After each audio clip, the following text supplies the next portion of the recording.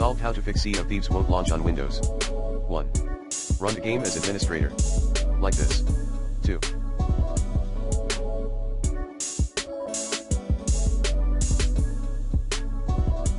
Do an app reset by osreset.exe. 3.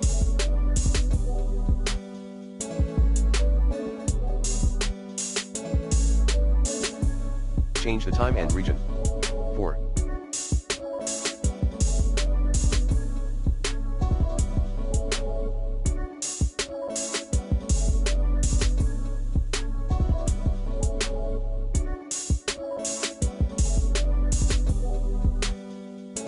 Run GitOps package for each AppX package. Disable development mode. Register $__install location \appx manifest.xml command in PowerShell as administration. 5. Update your drivers using the recommended Avast driver updater in this video guide and program /apps via Microsoft Store.